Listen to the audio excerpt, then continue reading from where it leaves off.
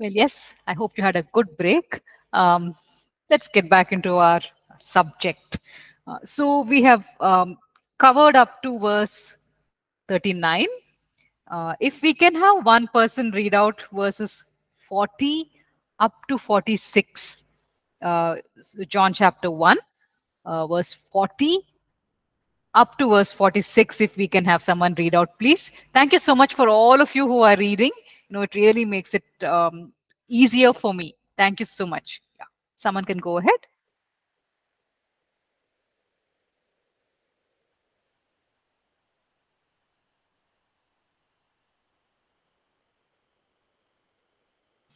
Okay, whoever has come back from their break and has rejoined the class, if you could read John chapter 1, verses 40 to 46.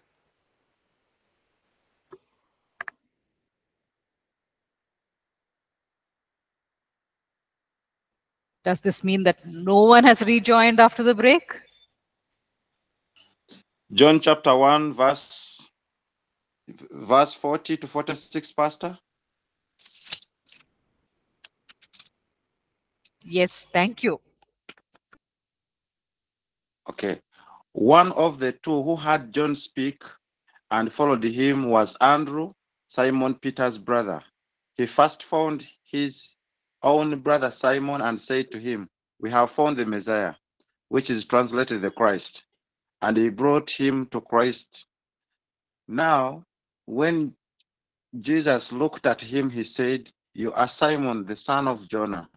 You shall be called Cephas," which is translated as stone. Philip and Nathanael.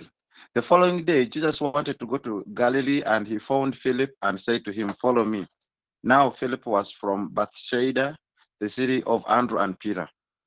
Philip found Nathanael and said to him, "We have found him whom Moses in the law and the prophets wrote, Jesus of Nazareth, the son of Joseph."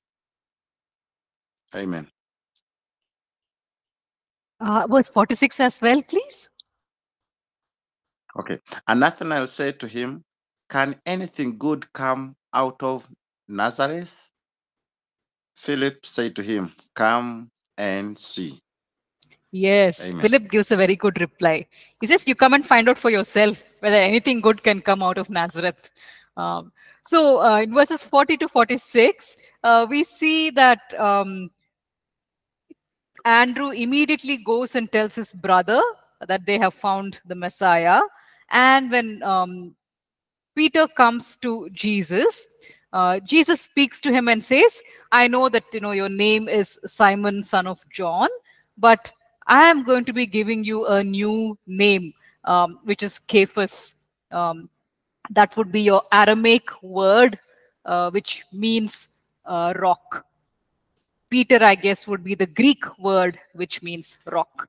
So these are all different languages which are being used over here, but they all basically are referring to a rock. So even though Jesus sees Peter the way he is right now, currently, he accepts him and also shows him what he is going to be in the future. Now, this applies for all of us who come to Jesus, with this eagerness to become his followers, to become his disciples. When we come rather raw. We are not very pleasant. We are very unfinished. We have a lot of defects. We may not even be very pleasant people, but there's this desire somewhere inside that we want our life changed, that we want to reach out to God, and that God will do something for us. So with that eagerness, we come to him, and he looks at us in our imperfect state, and he loves us and he accepts us. There's no rejection from his side. He doesn't say, "Oh, you are too rotten, for me." No person ever has to approach the Lord and fear rejection. He will accept every person who comes to him. So that is guaranteed. He loves us as we are. He accepts us, but he doesn't want us to stay where we are. He wants us to become something much more, because now we have someone divine backing us up. Now we have someone divine working on our behalf in our life. So we don't have to stay where we are. We can rise up to the level that he has in mind for us. He has a greater status for us, and we can reach that. So, he may not speak in audible words to us the way he did over here with Peter, but when he looks at each of us, he says to us, okay, this is who you are right now, but this is who you're going to be in the future.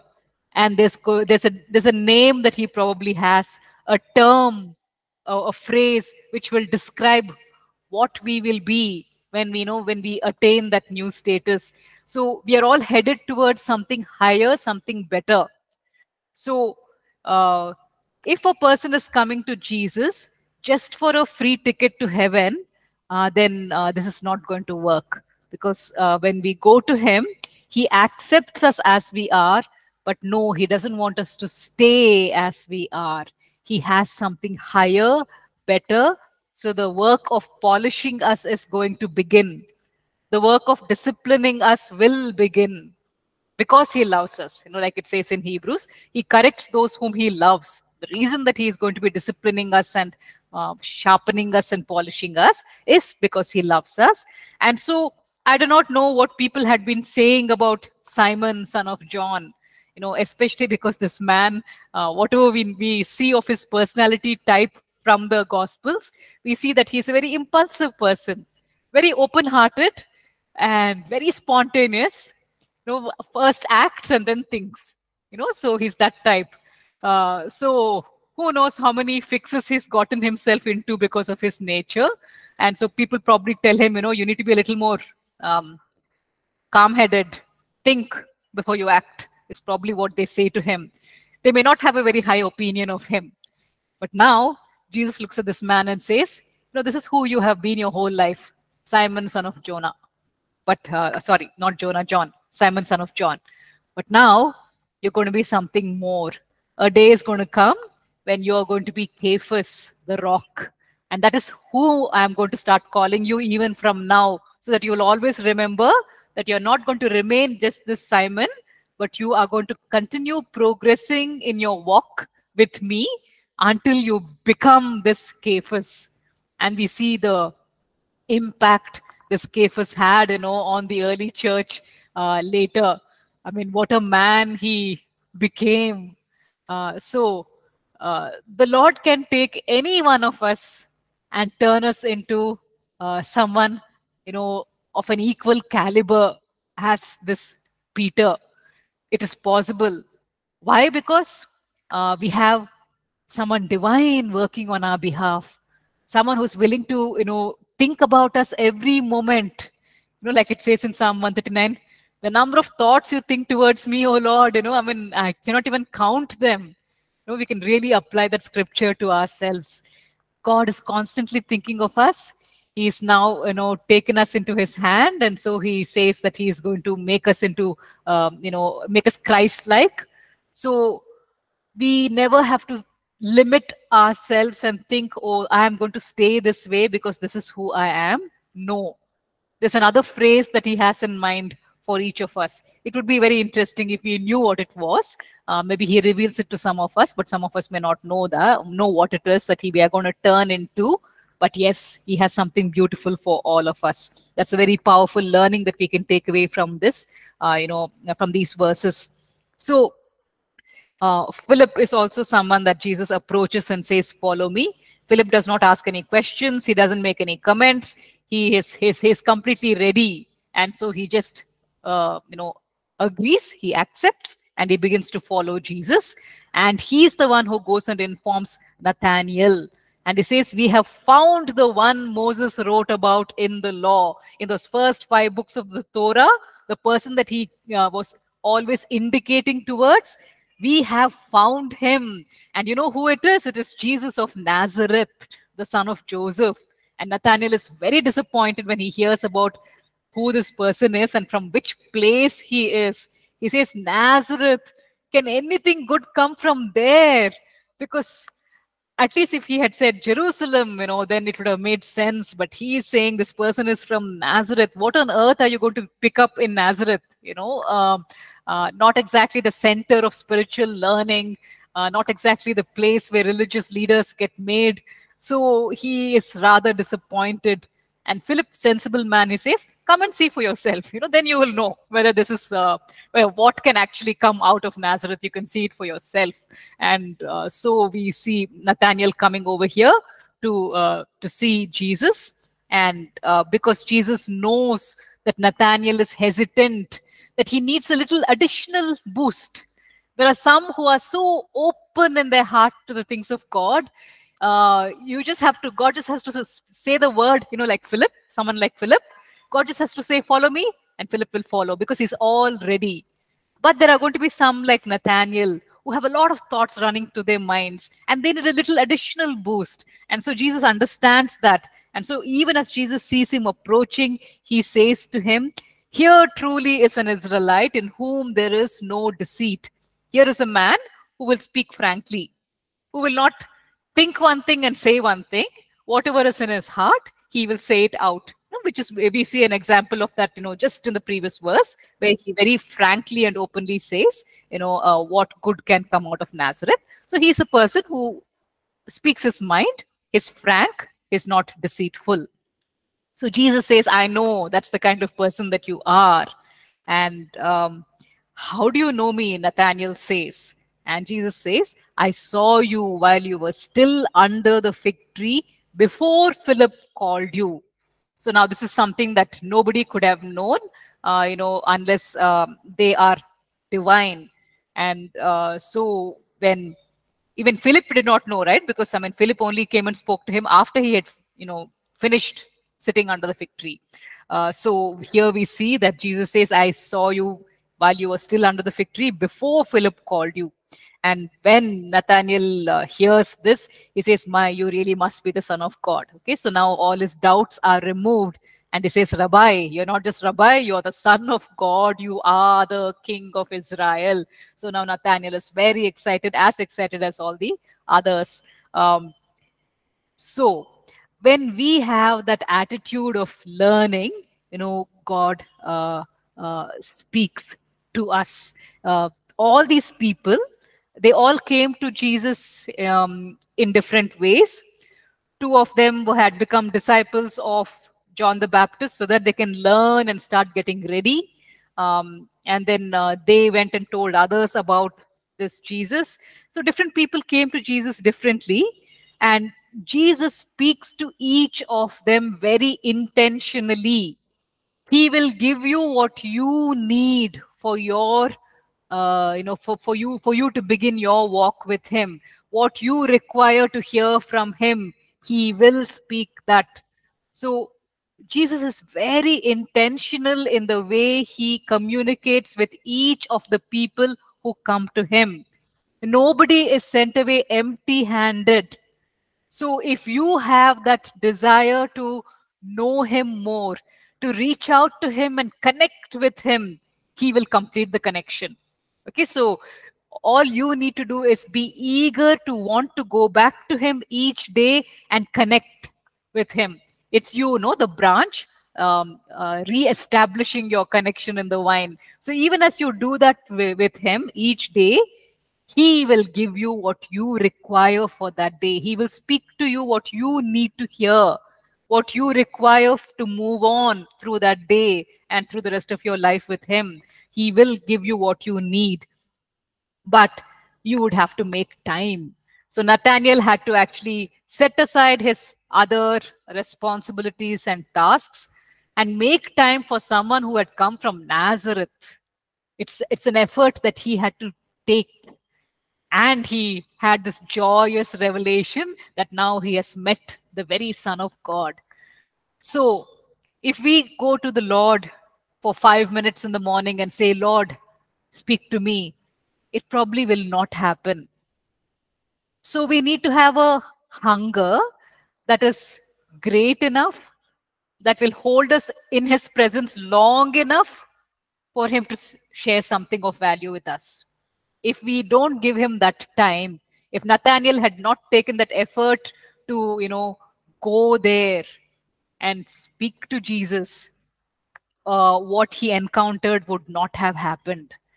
So the Lord is very intentional. He knows exactly what you need to hear from him, what you need to receive from him. He is ready to give it, but we need to make time to go and establish that connection from our side. The vine is always there waiting, but the branch has to decide that it's going to reinforce its connection with that vine every single day. And we choose to do that. When we spend time with him, he will very intentionally minister to us.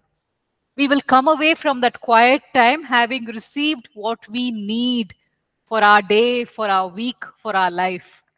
So if we make the time, we will see that the Lord is there to provide us with exactly what we require. Now, Jesus goes on to say some other things to Nathaniel. We could maybe look at those verses. If we can have someone read out verses 50 and 51. Jesus answered and said to him, "Because I said to you, I saw you under the fig tree, do you believe? You will see greater things than these." And he said to him, "Most assuredly I say to you, hereafter you shall see heaven open and the angels of God ascending and descending upon the Son of Man."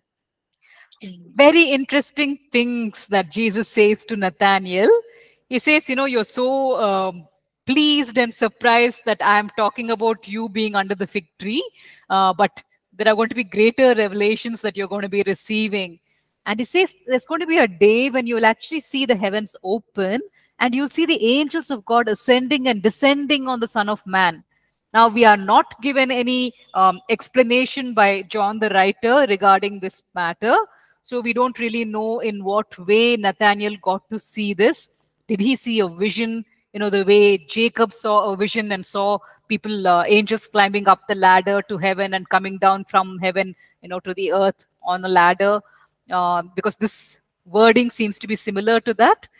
In Jacob's vision, which he had in the Old Testament, he sees an open ladder and there are angels bringing messages from God to the people down here. And then they're probably collecting the prayer requests of people down here and going up the ladder to deliver them to God. It's all, of course, very symbolic. God doesn't need someone to come all the way up the ladder to him and tell him what we need. He's all-knowing. So it's basically symbolic language that is being used about how there is a connection between heaven and earth. And in Jacob's vision, it was a ladder that was connecting. But here it's going to be a person who is going to be the connection, the Son of Man. He is going to be the direct connection between heaven and earth. And so the angels that are ministering will be ministering, under him, through him.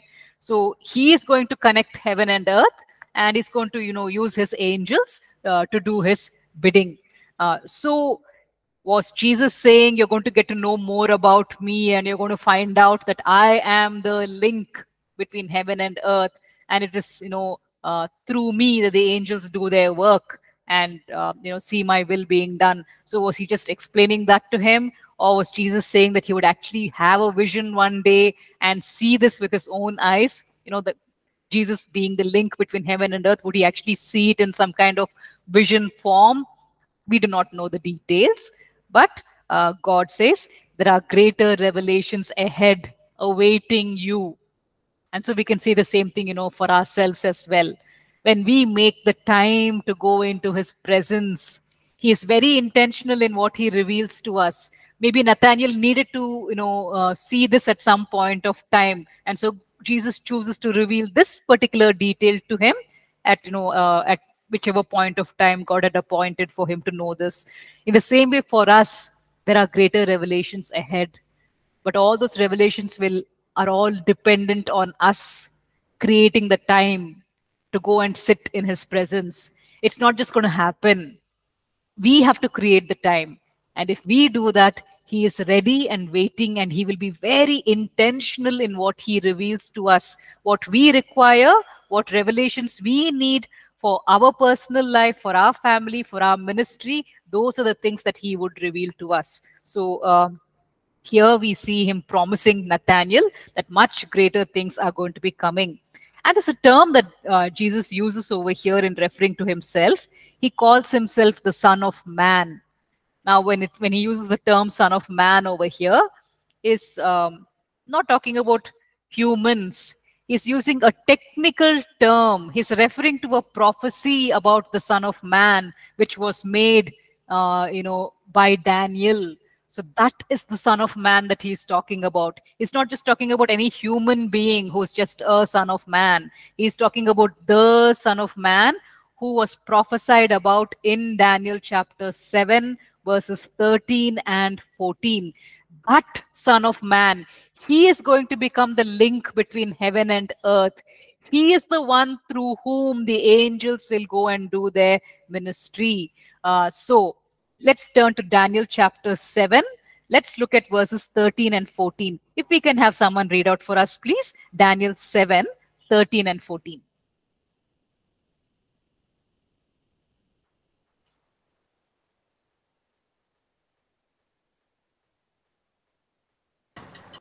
Daniel 7, 13 and 14.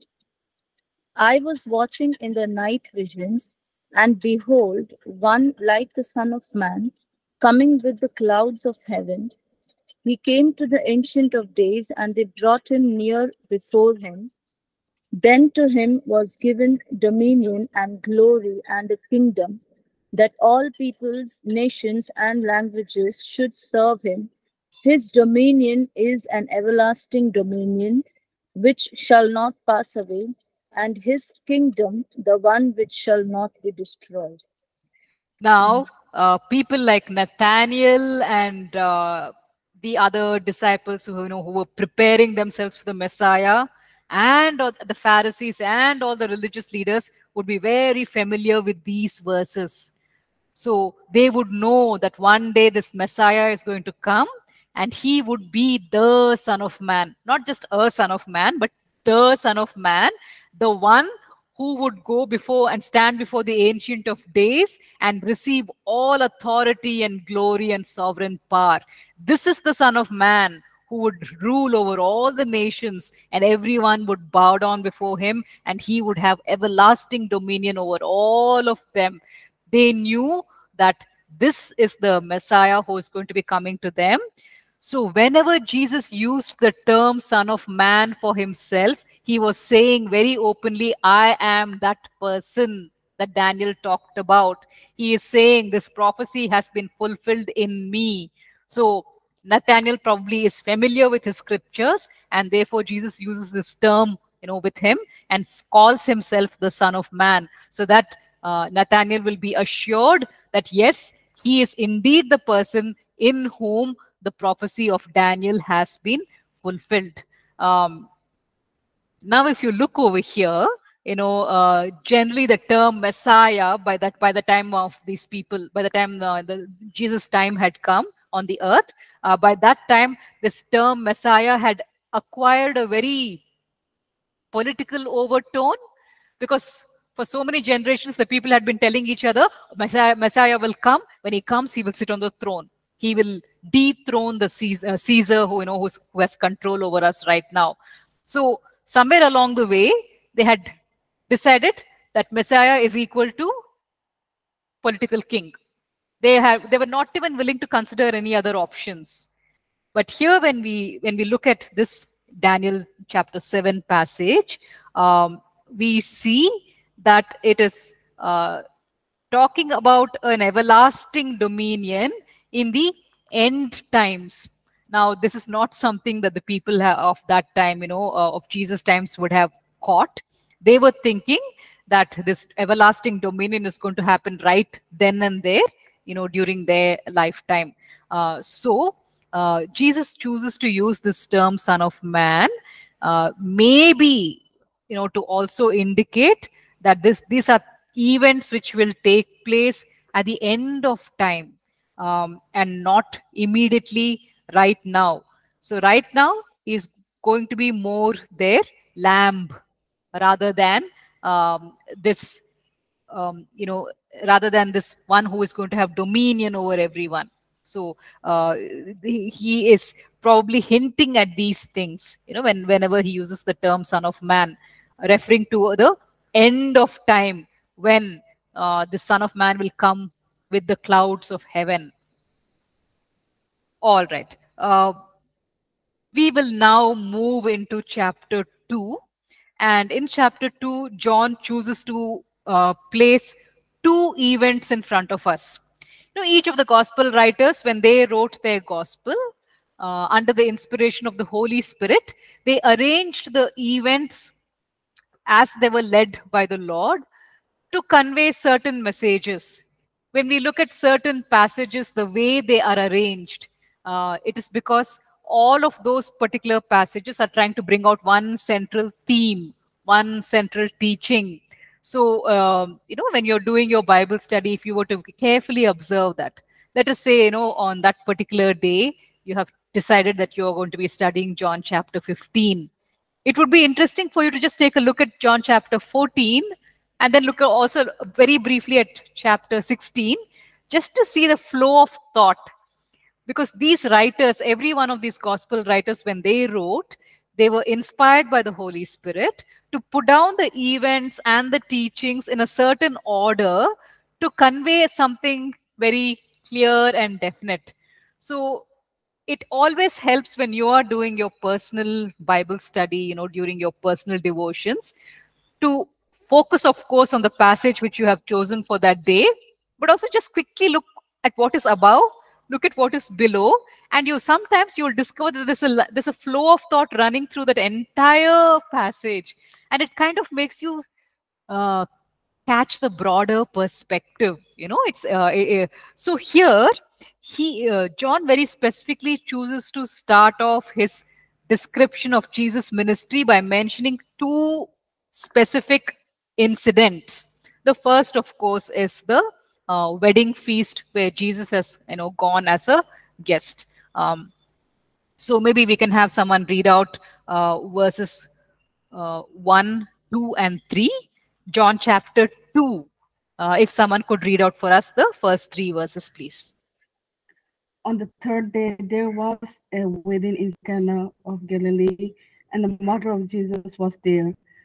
Now, both Jesus and his disciples were invited to the wedding, and when they ran out of wine, the mother of Jesus said to him, "They have no wine." Yeah. So we are told that on the third day of the wedding, the wine runs out. You know, for us today, because especially maybe because of the expensive world that we live in, for us the wedding ceremony is 2 hours, at the most maybe 5 hours, never goes beyond that. We simply couldn't afford the expenditure. In those days, a wedding would last 7 days. And now we see that only 3 days have gone by and the wine supply is already run out. It's a bit of a disgrace, especially because wine had a kind of symbolic significance during weddings. You see, it was considered a symbol of joy. Okay, so you generously give wine to your guests to kind of symbolize that this is an occasion of joy and there's going to be much joy in the couple, in the life of the couple that has now come together. And so it's all about celebration and expressing joy. If your wine has run out, it's like as if you're saying, oh, okay, it's all done, finished, no joy left. It's rather bad symbolically for the couple. It's like as if you're saying, you know, the wine didn't even last throughout the festivities. Goodness knows what's going to happen in the rest of your marriage. You know, so because that wine is supposed to symbolize joy. It symbolizes the celebration of something new and beautiful that God is doing in their lives.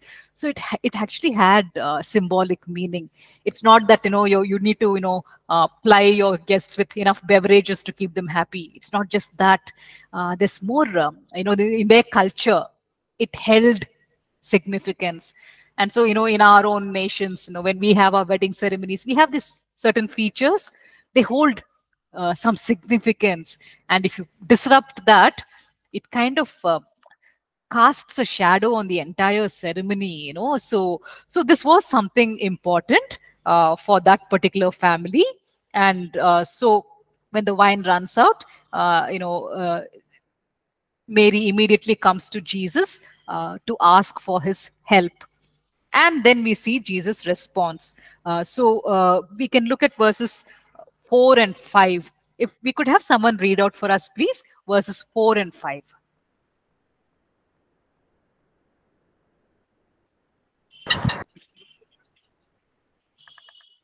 Jesus said to her, "Woman, what does your concern have to do with me? My hour has not yet come." His mother said to the servants, "Whatever he says to you, do it." So here, Jesus refers to his mother as woman.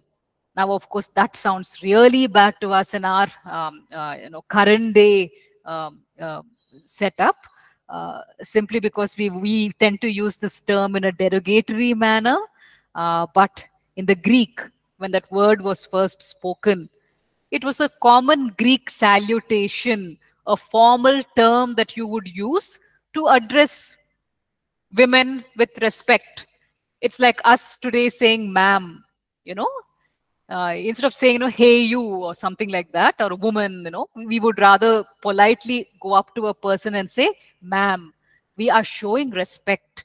So in in those days, when Jesus used that term, he was in no way being dishonorable. In fact, he was using a very respectable term, something that we could say is the equivalent of our current day ma'am. And so he uses that term, and he says to her, why are you getting me involved in this? This is not something that I should get involved in right now. So immediately when he responds that way, Mary would have caught what he is saying. Because you see, at home, he addresses her as mother. That's the term that he would use. But here, he is not addressing her as her son. He is talking to her in his official capacity as the Messiah. And so there's immediately when he refers to her in this formal manner, calling her ma'am rather than calling her mama or mother, or whatever he generally refers to her as, immediately she would have understood, he is not speaking to me as my son. He is now speaking to me in his official capacity in which God has sent him over here onto this earth. And so in his official capacity, Jesus is saying, this is not something that I should be getting involved in right now. Why are you getting me, because my hour has not yet come. There's a divine timetable that has been set up. And according to this divine timetable, his public ministry is supposed to be beginning on a certain day. And today is not that day.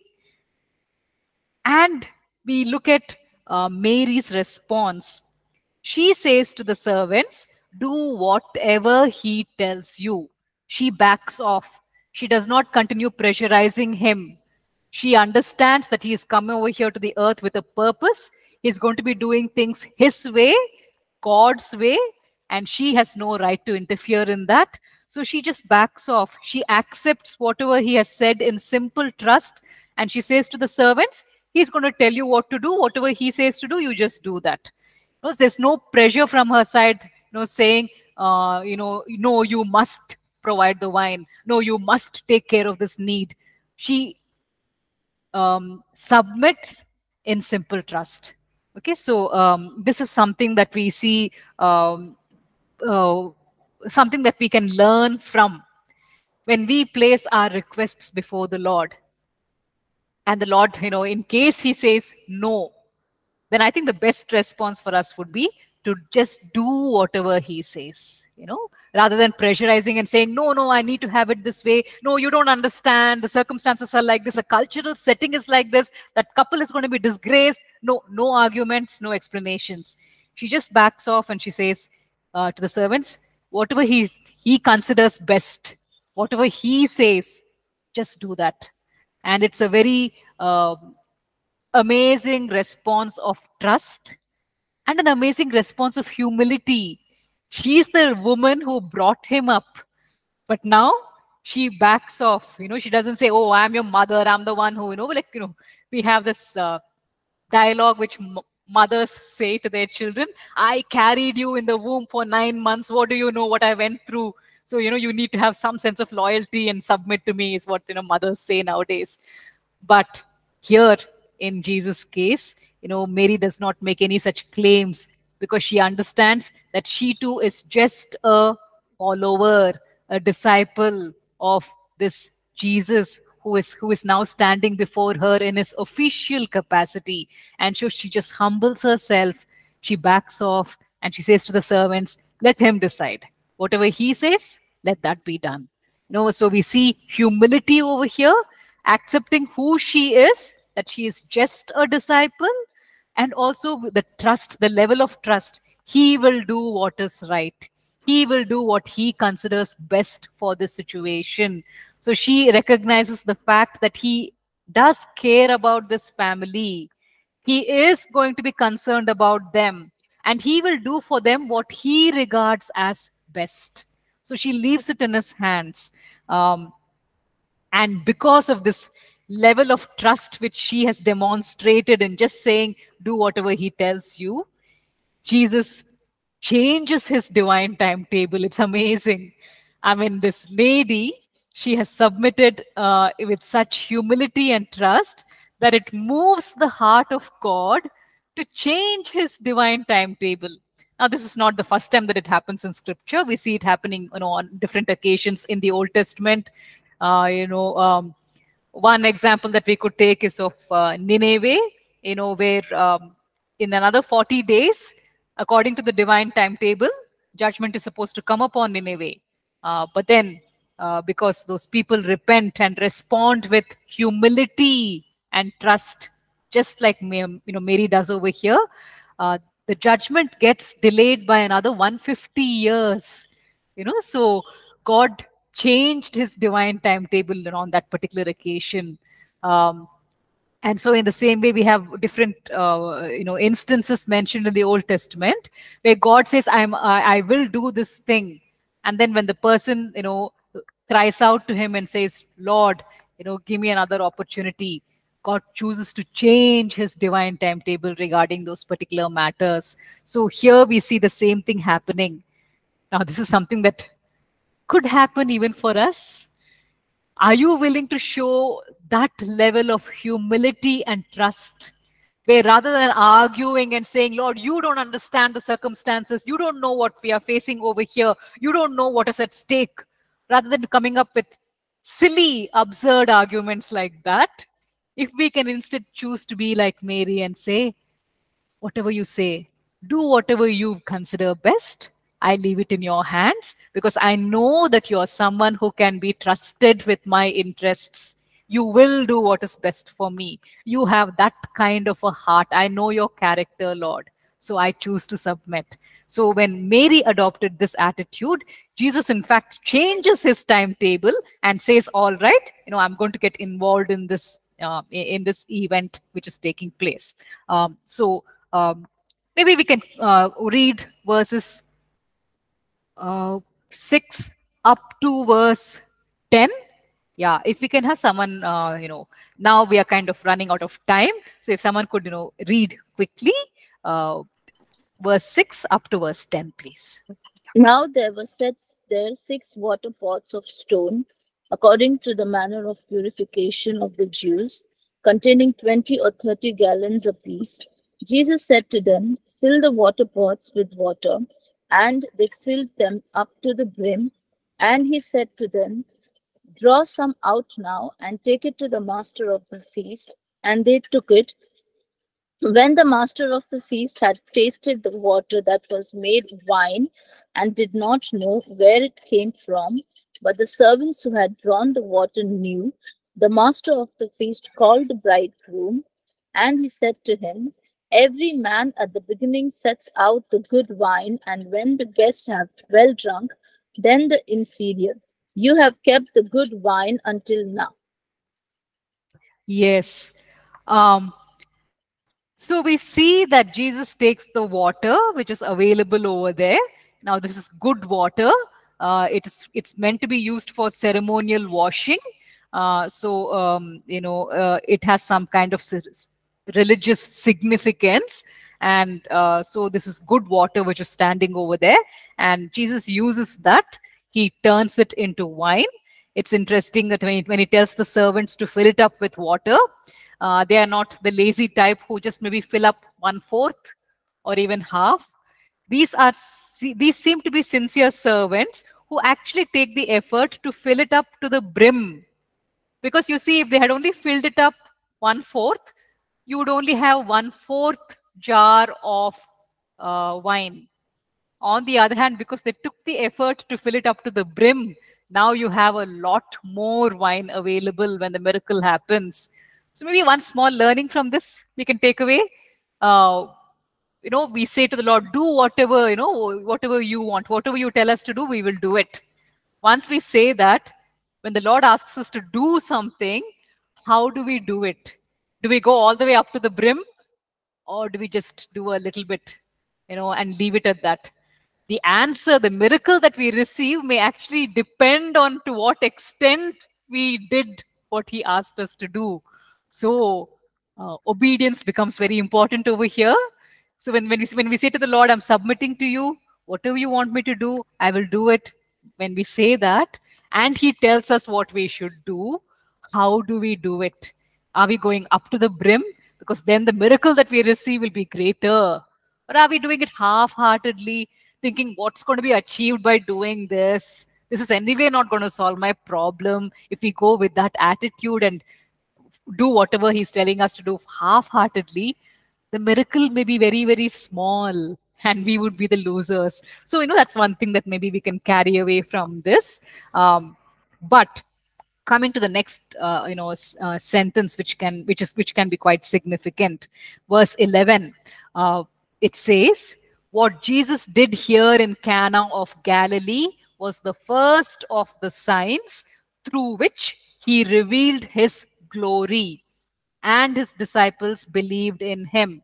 So here it talks about how this became, Jesus decides to, move the entire timetable up a little bit.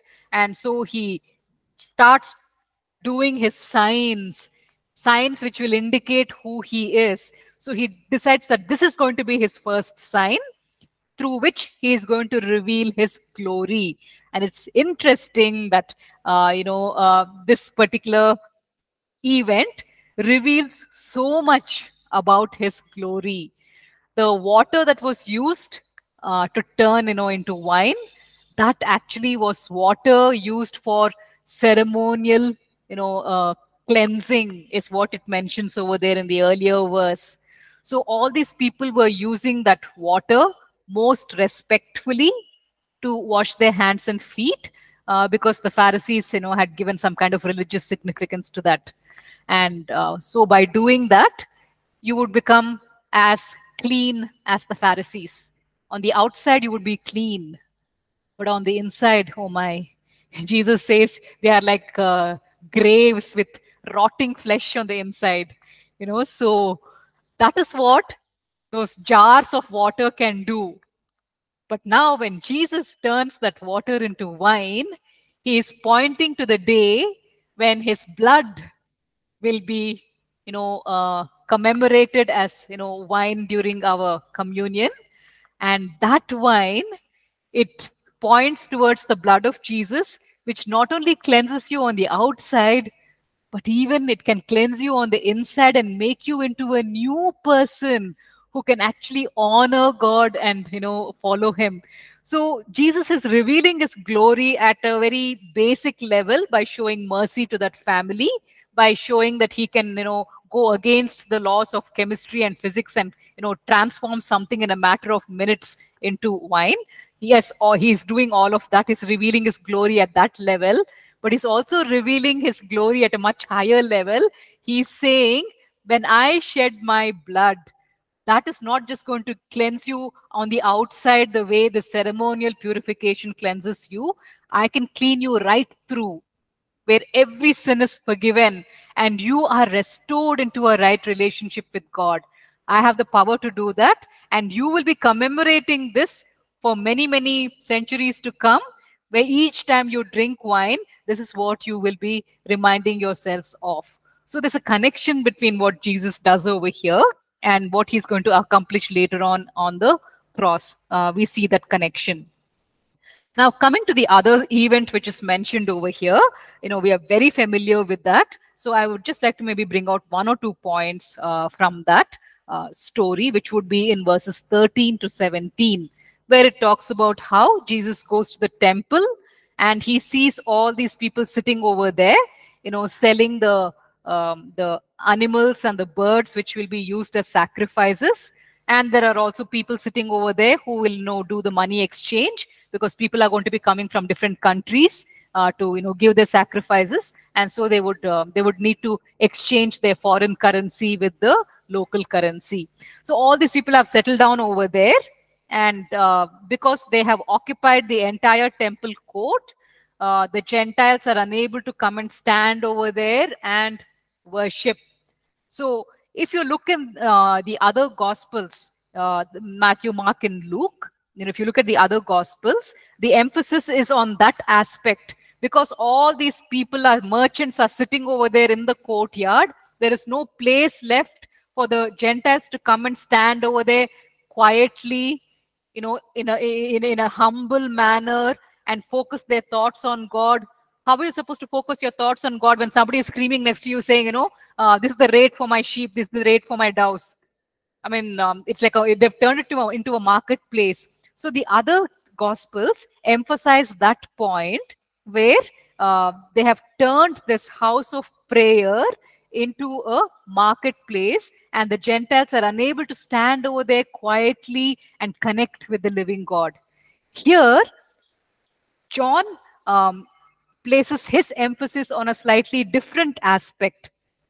And when we look in John chapter 2, verses 16 and 17, this is what it says over there. It says, to those who sold doves, he said, get these out of here. Stop turning my Father's house into a market. His disciples remembered that it is written, zeal for your house will consume me. So over here, John chooses to emphasize the other aspect, where Jesus is offended that they are turning a holy place into a commercial place where money is what rules. God doesn't matter. Money is what matters. So he says, you are corrupting my Father's house. So both, the other writers and John are bringing out different aspects of this, of what has happened over here. So we can maybe, just sum up and say, Jesus is upset about two things. One, that the Gentiles will not be able to stand over there and connect with God the way they had hoped to do.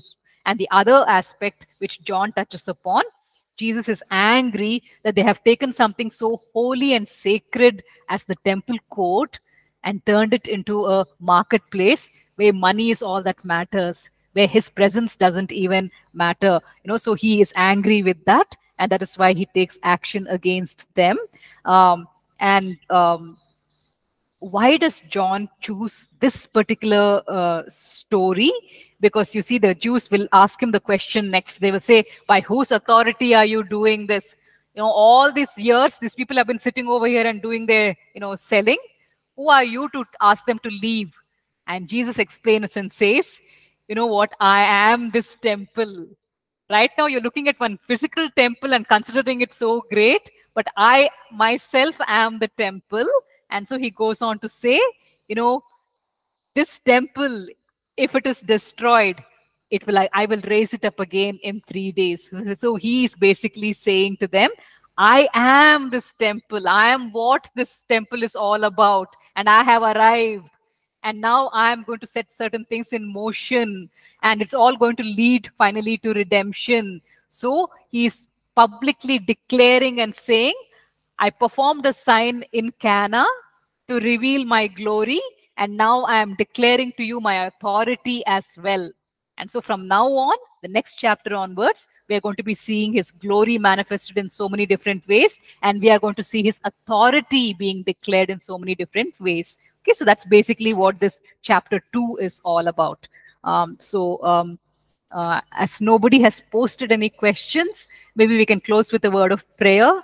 Why don't you have any questions? It always makes it so interesting when people, ask their doubts, or when people just give their comments, their things which they wish to say regarding these verses. But anyway, maybe we can do that next class. So let's close with a word of prayer.